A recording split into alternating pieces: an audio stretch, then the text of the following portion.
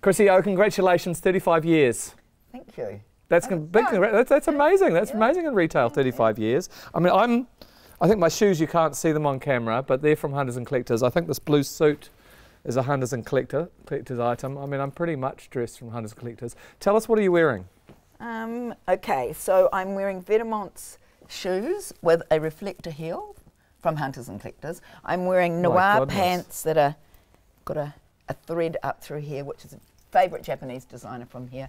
Wow. And then I've got a bib front, which is a punk image, which is Raf Simons, which wasn't from here. It's kind of quite, it's kind of grunge fashion. It's gone sideways. Yeah. No, I love the punk image. It's really, and the idea you can wear it down there, you can wear it there, do multi things. You've got a quote behind the front desk here from Oscar Wilde. I think it must be. One should either be a work of art or wear a work of art. Which are you, do you think? Or are you both? I think I'm both, probably. You're a work of art? I'm going to claim that now. Well, I don't tend to wear... Well, I spent a lot of effort on it. Others mightn't call it art, but I do. Okay, well, Hunters and Collectors in a way does feel like a work of art in itself, or maybe your work of art. I mean, it feels like you put a lot of time and care and love into this place as, you know, an expression, just like how you wear. It's in that way not just about selling. No, it's totally that. It's like, I remember my friend saying to me once, you'd be happiest when the doors are shut and you were just curating. I'm like, true, probably sometimes. And then one day this guy came in who'd watched me develop the business, and he said to me, finally your shop is dressed like you. And I said, oh, thank you. I appreciate that, because it feels now it's really come to a place where it's got all, you know, the points that I really appreciate, and obviously customers, because we've got a really good, loyal customer base. Well, viewers, welcome to, this is the curator of Cuba, perhaps, of all of them, or at least one of the more iconics. So this store is really quite, I'd say, iconic here among businesses, but you started in Auckland, right? Yeah, did start in Auckland, but about a year after starting in Auckland, we had one in Wellington as well, and we had one in Christchurch. So we've always had a nationwide chain. Right, okay. But I'm personally here running it now. We used to run it from Auckland, When did you open in Cuba Street? So 1987. Right, in 1987. You were seeing a lot of changes out there. Yeah, definitely. Yeah, well, when we started, it was so many small owner-operated. None of the chain stores were here. It was definitely all owner-operated. Really cool, creative, you know, businesses. And some of those cool creative businesses, those owner-operators, are art galleries themselves. So I'm thinking, and I'm looking across to McLeavy Gallery up there. You and Peter, a long time before he passed, been neighbours. And I remember he always used to say that the coolest art in Wellington was your window displays. Oh, wow. Which was always a really nice thing. Looking down on it. But I guess it's an example that, you know, you have always had creative projects here. At the moment, it's the sort of vitrine where you sit here, but it seems like you really enjoy installations yourself. Definitely, and I do it with other people, like that definitely help with that, getting the ideas and making it happen. But it's one of the things that I really love, actually, is the curation of the windows and the in-store artworks, and in the cabinet doing different art things. Yeah, it's another kind of extension of not just doing retail and so tell us tell us about this cabinet work. What was your idea for this work? Well, I must say it isn't my idea. It was I got the idea from, I went to when I was in London, and I went to a gallery there, and they had a Margiela stall, and they had done an entire bedroom, so it was amazing, and it was all quilted. So the bed was quilted. There was a dressing table, there was a mirror, there was fish and chips, there was cigarettes, and I thought it was amazing.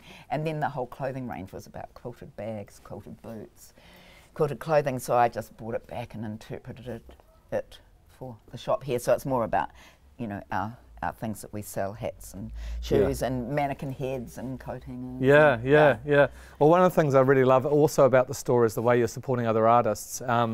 And you've opened a gallery here 2 years ago upstairs, and for example, I think there's a beautiful work by Zoe Hall which is on the painted steps. Yeah, I love them. They're amazing. Was that part of the, and she's in the leather jacket show upstairs too, was that part of opening the gallery? What's the story behind that? No, but it's perfect that it happened. No, it was because the carpet wore out from so many people going up and down the stairs. And I was like, I don't want carpet. I'd love, and I was just saying to Charlotte, gosh, I'd love a painted staircase. And then it was Charlotte's idea. I like, Zoe would be the perfect person, so we put it to her.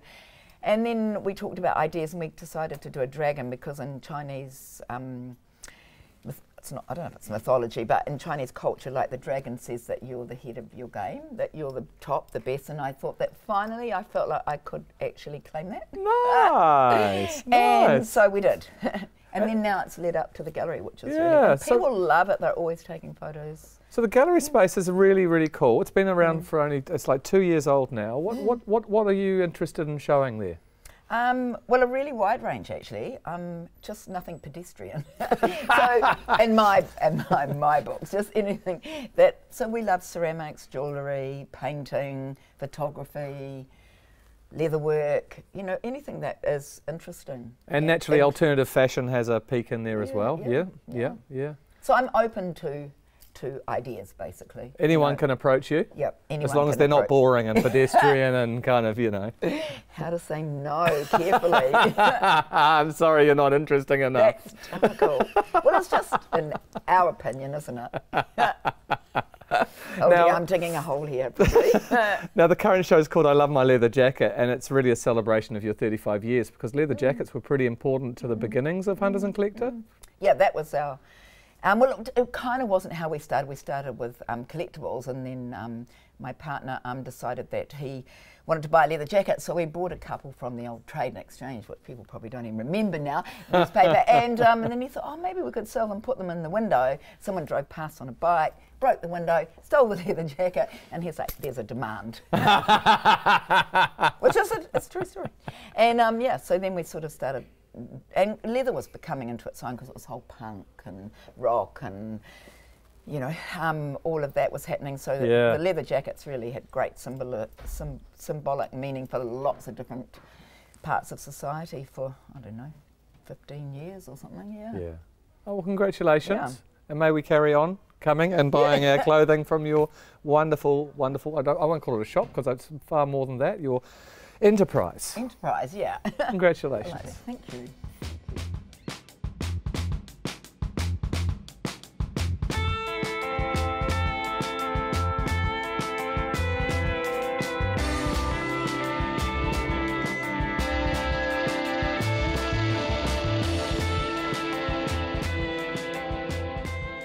Welcome, I've got Bob and Suzanne here. Kia ora korua.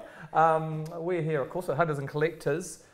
How did you guys, I want to hear about your relationships, both of you, with Hunters and Collectors. Where does it come from? What's your relationship with this place? So, I'll start. So I first met Chrissy, I was living in Auckland. I think I was maybe 19 or 20, and she had a shop in Simon Street, and I bought my first leather jacket from her. My goodness. And that was in the 80s, and it was $400, and I paid it off. So that's how I met her, and she was amazing. We got on like a house on fire, and I kept doing lots of art stuff. And when we formed Pacific Sisters, she was actually one of our main matrons, if I could call her that. So she was really supportive. I was a solo mum, going through quite a bit of hard time trying to be an artist and trying to be a mum. And Chrissy bought quite a lot of my jewellery actually, which was really helpful. And so yeah, she still is really supportive. It's amazing supporter of artists, and of course, is. with your interest in alternative fashion as part of your art practice, she must have been an inspiration. Yeah, there. we always have a lot to talk about. What are you wearing? And Bob, what about you? Well, I had things to do with Chrissy up in Auckland, but my best friend or flatmate at Christchurch was Susie, who's on the poster of this show. Okay. And so I had a connection, and she worked at Hunters and Collectors. So I had affiliations and sort of knew Chrissy a bit and from a distance in Auckland. And then once she moved down here, I got to be a lot closer. So we've been down here at least 15 years, something, 18 years. Yeah, right. Yeah. So yeah, there's connections from a very long time ago. And you've helped put together the show, I Love My Leather Jacket. Have you got an affinity to the leather jacket as well? I don't personally have a huge connection, but I just thought it really was quite resonant of actually Hunters and Collectors, You know, it personified their presence a lot, their edginess, and you know they were making their own leather jackets in the 90s. Yeah. And they were supplying them to the Box and of course the Leb to the Bouncers. Yeah. And these were like really Great cool places, nightclubs. amazing I remember places. them back in the day. I'm an You know, Aucklander. It's all our history. Yeah. And I don't know. And part of doing the show was to try and get other people to understand and realise that small businesses like this have been in business for like 25 years, survived ups and downs, highs and lows. Absolutely. And they're still going, and sort of that spirit of rebellion, of edginess, of outsider, and also there's a protectiveness about a leather jacket. Like, they're survivors and they're still here, and we need to support them, you know, and celebrate it. Yeah, I mean, even, it's funny, that Chill song, I Love My Leather Jacket. Yeah. And, you know, the idea of a great friend. It Yeah. all kind of fits together, doesn't it, Yeah. really? Yeah. And the leather jacket is kind of warm, but it's also tough and it's stylish, all those things. And waterproof. Often a sign of rebellion, though, you know, Spill punk your or drink whatever. and just wipe it off. And also, we really wanted to try and make the show not about just wearing a leather jacket or painting. I wanted to get some other two-dimensional attitude, you know, emotive sort of works in there. So how did you, I see there's a few artists in here who've been exhibited in this space, some great artists, Stanley Manthing I see just here. How did you choose the artists to be part of it? Were they all already kind of friends of Hunters and there's Collectors? connections with the fact that now the gallery's been open for about 2 years and there have been people coming through, so we welcome those people back. So we have our own history here now, which is great. And so you put the feelers out and you try and sort of, you know, trying to get a bit of diversity, a bit of variety to tell a bit more of a story. And that's pretty much, it was people that we sort of knew, or then they knew of someone. And because we've got Charlotte downstairs as well, so she taps into another sort of level of people in the community. Yeah. So it's good. And I have people from my film community sort of doing pieces. I just did some pieces just sort of to get in there and do some stuff. What have you done? Well, I was trying to do nose to tail, turning, like, this is a pair of leather pants turned into a bag. Came from Trade Me, the sleeveless vest over there. I bought that, took the sleeves off, made them to bags, and he said, oh, just throw the pants in. So he threw the pants in as well, and he must have come off because one of the arms was already scraped, and so it was a nice bit of history there that we tried to keep. But you know, this is the bum pocket, you know, so it's a bit of upscaling, upcycling, and that was a sort of a thought behind the whole show. Is it's actually you've got to be sustainable, you know. Well, eventually, like, this is a yellow leather that'll jacket. make a great bag. Yeah, but one day, exactly, one day. We just cut the sleeves off and make it into a bag. Now you can just have a vest. I've worn this every winter for like almost 20 years. It's fantastic. One day I need to give it to someone to make the it into. patina and stories that come with what happens to the second skin of a leather jacket is amazing. Yeah. You know, and that's the whole thing. And I work in the film industry, and we work a lot with, you know, making something, but then actually making it look like it's 15 years old or it's been through experiences. And so that's what attracts me to garments like the leather jacket.